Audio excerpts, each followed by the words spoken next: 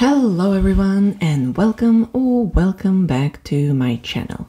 Today I'm so happy to show you my January 2024 bullet journal setup. This month was very interesting and it took me a while to actually come up with a theme, but the idea I have for it is I like it. Generally, I decided to try to stick to a theme during the whole year of 2024. Hopefully this will work out, but we'll see. Every single month of 2024, we are going to be traveling to a different timeline, to a different culture, and exploring different patterns and designs.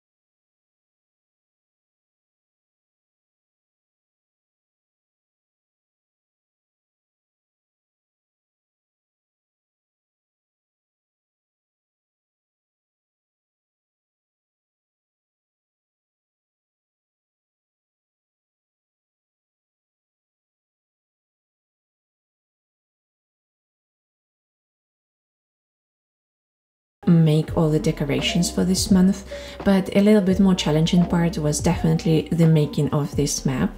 I had to have the map open right next to me so I can outline it a little bit more precise than I could just freehand it.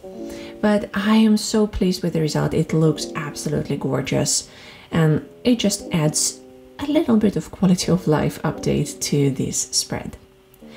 And after I finished the map, the spread of the pattern looked a little bit too plain, so I just decided to add a little bit of this blue color to the outline to make it stand out a bit more. In general, to me, Greece and Greek culture usually is associated with the color of blue, so for this month's spread I decided to try to use only different shades of blue and occasional black for the writing of different text, but not other color, just blue. And on top of the map I decided to do a little kind of encyclopedia spread with the name of the pattern written in Greek with a little bit of transcription under, and then just a simple definition what this pattern means.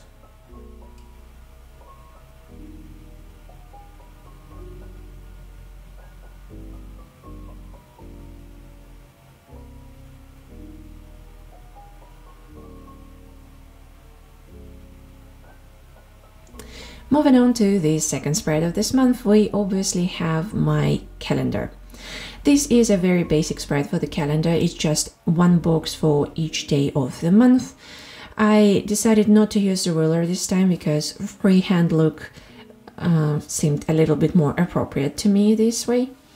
And I really enjoyed all the text, all the fonts I managed to do for this month. They look very geometric, but somehow they still remind you of Greece. And it looks very cool.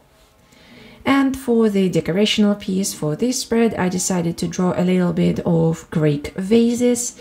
Usually when you think of Greek vases, you think of amphoras, but for example, I didn't know that they have so many different names for all the different types of vases. Like on this spread, only the small one on the very left, right under Thursday, is called Amphoras. All the rest have different names.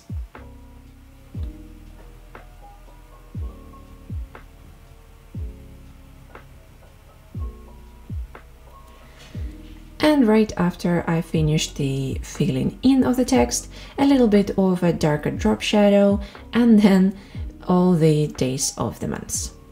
And I felt like the vases themselves look a little bit too plain, so I just added the same kind of patterns on all of them with a little bit of outlining and a little bit addition of blue color.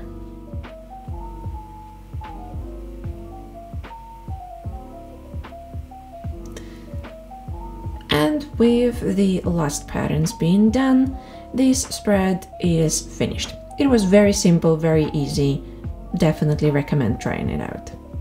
Moving on to the next pattern, we have another necessary spreads, which are my habit tracker on the left page and my sleep and mood tracker on the right page of the spread. Usually I would do only the mood tracker, but for me it is a little bit difficult to stick to it and actually fill in every single day of the month. So I decided to combine it with the sleep tracker this time, so it looks a little bit more filled in by the end. The spread layout is very simple. On the left side there is going to be the mood tracker itself with not so good, medium and good kind of mood dot according to each day of the month, and right over it there is going to be lines for how much I slept during this day, how many hours, and during what hours exactly I slept.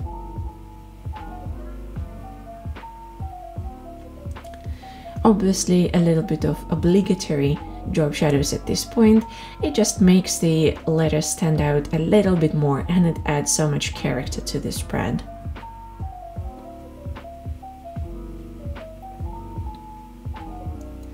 As for the habit trackers, I also went with a very standard kind of layout.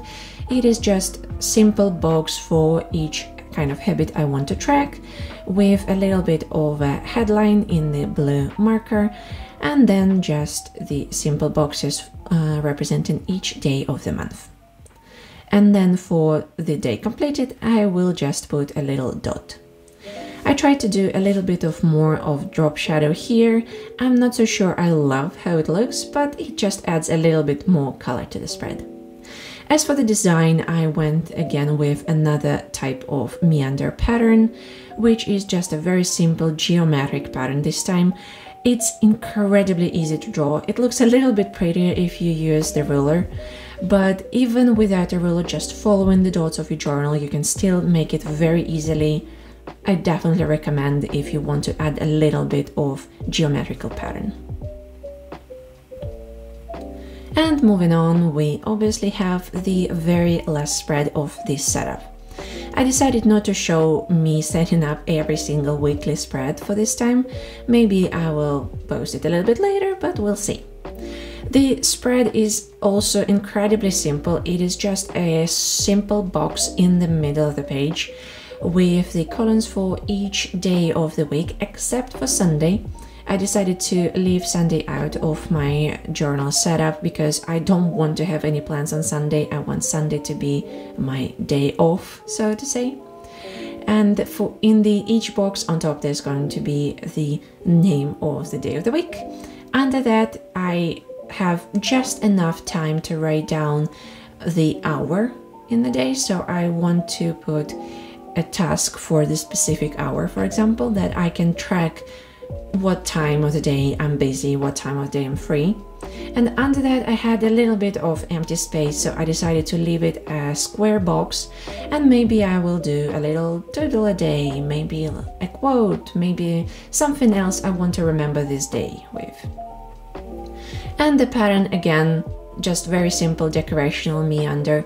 I went with different types of patterns for each of the spreads, and it adds so much character, it adds so much more interesting detailing to each of the spreads.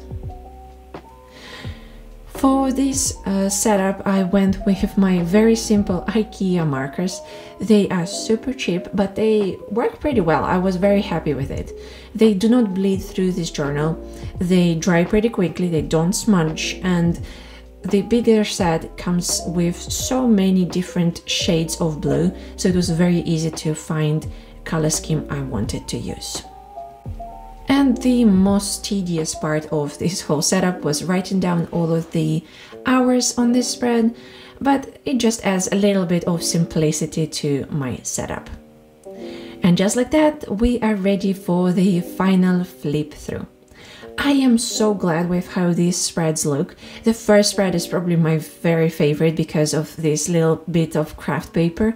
I probably want to use a bit more craft paper later just to add more color, but it looks so pretty. Thank you so very much for watching this video, and I will see you very soon in the next one.